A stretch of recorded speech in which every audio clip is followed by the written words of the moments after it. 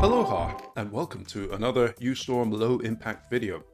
This one is the first in a series we're calling Riding with the Wind, where we will deliberately choose bike routes when the wind will be blowing from behind us. For Melbourne, the best time to do the many north to south bike routes is when a front is approaching out of the Southern Ocean. This is because ahead of the front you get dry northerlies blowing out of the Australian interior that will help push you southwards. And boy, you can really fly in these winds. The situation on the synoptic chart for today looked like this, so you can see the front approaching from the west, but perhaps something like windy is better to look at. Here you can see the wind gusts with the front out to the west, and then these lovely gusty northerlies coming down over Melbourne, which really just pushes your bike southward nicely. This was a flyer. I averaged over 20 kilometers an hour over the 28.6 kilometer distance, so it took about an hour and 24 minutes.